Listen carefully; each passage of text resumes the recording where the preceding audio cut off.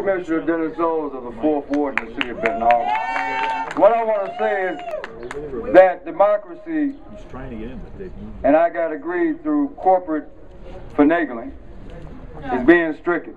Yep. Right now we have recalls and wording that's to be approved on Al Pashoka come Monday.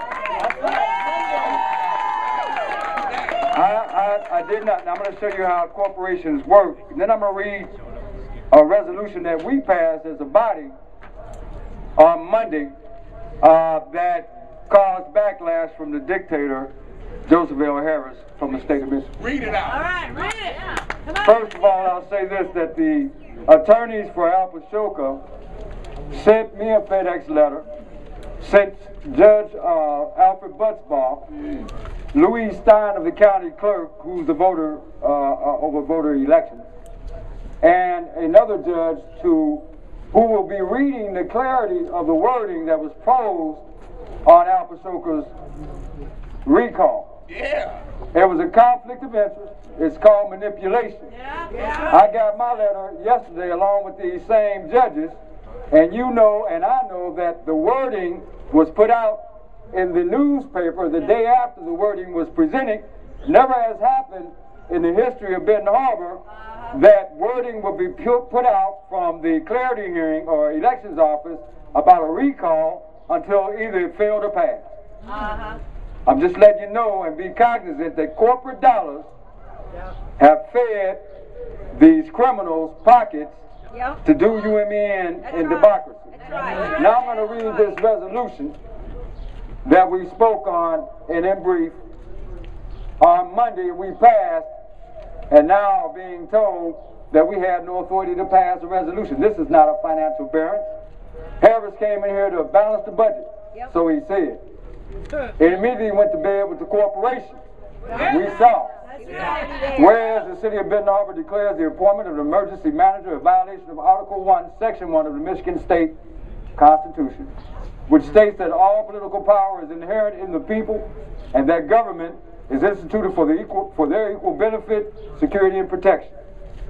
Whereas the city of Benton Harbor declares the appointment of an emergency manager a violation of Article 1, Section 3, which allows the citizens of Benton Harbor the right to petition the government for redress of grievances. Whereas the city of Benton Harbor declares the appointment of an emergency manager a violation of Article 7, Section 22, which affords Benton Harbor citizens the power and authority to frame, adopt, and amend its charter, and to amend an existing charter of the city or village heretofore granted or enacted by the legislature for the government of the city or village. Each such city and village shall have power to adopt resolutions and ordinances relating to its municipal concerns, property, and government, subject to the Constitution and law. Whereas the city of Benton Harbor declares the appointment of an emergency manager a violation of Article 7, Section 34, which states that the provisions of this Constitution and law concerning counties, townships, cities, and villages shall be liberally construed in their favor. Whereas the city of Benton Harbor declares the appointment of an emergency manager a violation of Article 9, Section 2, which provides the citizens of Benton Harbor the right of taxation with representation. That's right. Therefore, be it resolved, the appointment of an emergency manager is in direct violation of the Michigan Constitution, and therefore demands the removal of said emergency manager immediately. Now, when we pass this in the Herald Palladium the very next day, and I hope you're here, it was so stated because they take what the Palladiums, they'll take what the sellouts give them. That's right. And I'm speaking of Joe Harris or any other crony to a corporation and to Dick Snyder or Rick Snyder, whatever his name is, that he has the power now to lock us out of City Hall. He has the power now to take away our emails.